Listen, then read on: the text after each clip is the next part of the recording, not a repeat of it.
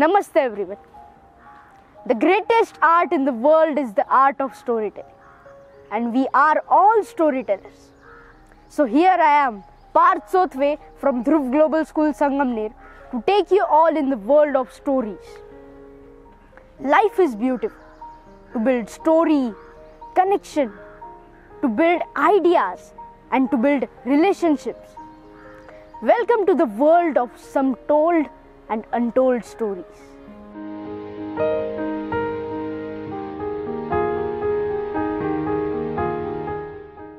One day, a father of a very wealthy family took his son on a trip to the country with the firm purpose of showing his son how poor people live. They spent a couple of days and nights on the farm of what would be considered a very poor family. On their return from their trip, the father asked his son, "Hey, how was the trip?" "It was great, Dad," said the son. "Did you see how poor people live?" asked the father. "Oh yes," said the son. "So tell me, what did you learn from this trip?" asked the father. The son answered, "I saw that we have one dog and they have 4. We have a pool that reaches to the middle of our garden and they have a creek that has no end. We have imported lanterns in our garden and they have stars at night.